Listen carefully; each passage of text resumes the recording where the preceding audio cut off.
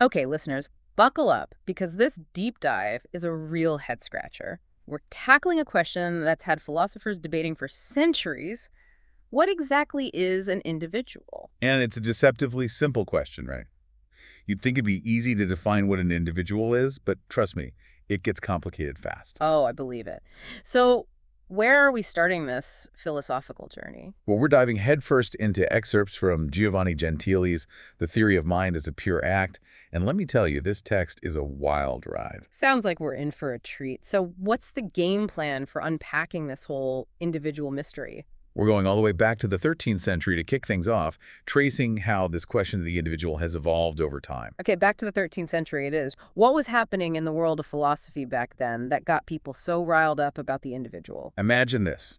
Heated debates, philosophers throwing around arguments left and right, all centered around whether your pet goldfish, let's call him Bubbles, is just dot bubbles. Or if there's some kind of universal fish blueprint out there that makes him, well, a fish. A fish blueprint. Okay, now you've got my attention. Who are these philosophers and what were their arguments? These philosophical heavyweights were known as nominalists and realists. The nominalists, they were all about the individual. They'd say Bubbles is unique, and while he might share traits with other goldfish, those are just names we give to a collection of individuals.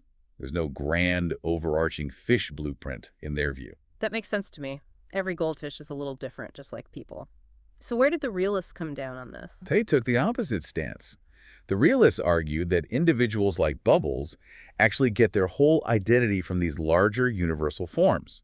So they'd say there is a real fish blueprint out there, and Bubbles is just one variation of it. So are we saying it's like a cosmic cookie cutter? Are we all just variations on a theme, or are we each our own unique batch of cookie dough? It's a pretty big difference in how we see ourselves. You've hit the nail on the head. And here's where the debate gets really interesting.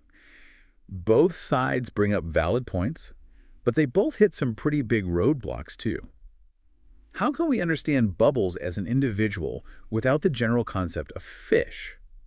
But if Bubbles is just a shadow of some perfect fish blueprint, how can we say he truly exists as his own little fishy self? It's like a philosophical puzzle where the pieces don't quite fit. So did anyone manage to make some headway with this whole individual universal dilemma? Well, fast forward a few centuries and along comes Descartes.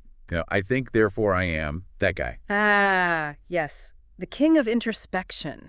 How did his ideas shake things up? Descartes offered a glimmer of hope for the individual. Instead of getting bogged down in universals, he said, hey, let's focus on the thinking self for a second.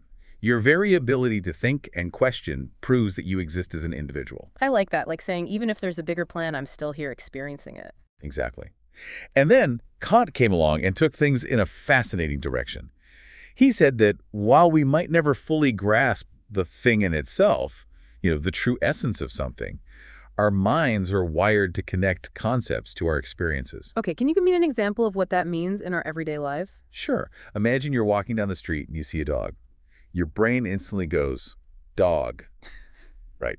You've identified it based on a general concept of what a dog is. Right, because we have this idea of what a dog looks like, how it acts. But at the same time, that particular dog has its own quirks, its own personality. It's not just dog, it's this dog, here and now. I see what you mean. We're always bouncing between the general and the specific, the universal and the individual. Exactly. And this is where things get even more interesting as we move into the modern era. So how did this whole individual universal puzzle play out in the modern age? Did modern thinkers finally solve it? Well, they definitely threw a wrench in the works. Modern thinkers, especially those immersed in science, started to question those big universal ideas. What if those grand concepts aren't really absolute truths? What if they're more like tools? Tools? Yeah, tools we use to understand this incredibly complex reality, but not necessarily the full picture. I get it, like a map in the territory, right? The map can guide you, but it doesn't show every single detail. A perfect analogy. And this new perspective makes things very interesting for our individual universal debate. If our concepts are more like tools, then what does that even mean for us as unique individuals? My brain is definitely doing some gymnastics over here. I mean, it's like saying we can appreciate the general human experience, but each individual's journey is just that individual. Exactly. And this is where Giovanni Gentile enters the scene with his own unique perspective. He's really interested in this concept of the positive. Okay, hold on. When I hear positive, I'm thinking good vibes, motivational posters, that kind of thing. Not quite. We're talking about something much deeper here. Think of a sculptor working with a block of marble. The marble, that raw material, that's the positive.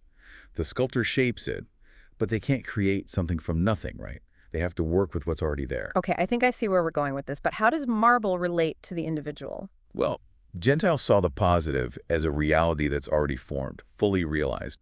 He actually distinguishes between two types, the subjective positive and the objective positive. The subjective positive is what we create in our minds, our thoughts, our ideas, our dreams. But the objective positive exists outside of us, independent of our thoughts. So the objective positive is like the marble, the raw material of reality that exists whether we're thinking about it or not. Exactly. And here's where Gentile's argument gets really interesting. He suggests that the true individual, the core of who we are, might actually be found in this objective positive. We find it by encountering the world around us. Wow, that's a lot to unpack. It's like our identities aren't just shaped by what's going on in our heads, but also by something bigger than ourselves. You got it. And that brings up a whole bunch of questions about nature versus nurture, about free will. What does it even mean to be an individual if we're shaped by this objective positive? So if we're shaped by this objective positive, this external reality, does that mean we're just along for the ride? Do we even have a say in who we become? Now, that's the million-dollar question. And Gentile doesn't exactly give us a straight answer. He wants us to really think about this. What if our choices, our deepest desires, our entire life path? What if it's all already part of this larger positive reality? So it's like asking, is free will just an illusion? Are we all just living out a script that's already written? That's the heart of it.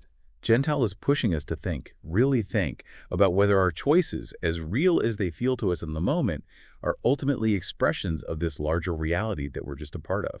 This objective, positive idea, it really makes you think differently about what it even means to be an individual. It's both humbling and kind of awe-inspiring at the same time. That's the beauty of Gentile's work, right? He's not giving us easy answers. He's making us wrestle with these huge questions about who we are, how we fit into the bigger picture, all of it. It's definitely given me a lot to think about, that's for sure. And I feel like we've only just scratched the surface of Gentile's ideas here. We've only dipped our toes into this philosophical pool. But hey, that's the whole point, isn't it? Getting those brain cells firing.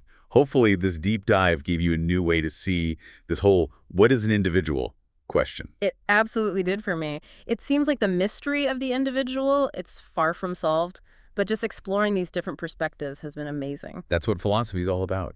Embracing the journey, the exploration, even when it means ending up with more questions than answers. Couldn't have said it better myself. A huge thank you to you for taking us on this whirlwind tour. The pleasure was all mine, believe me. Always love a good philosophical deep dive. And to all our listeners out there, we hope this deep dive sparked your curiosity and left you thinking about your own individual journey. Until next time, keep those minds engaged.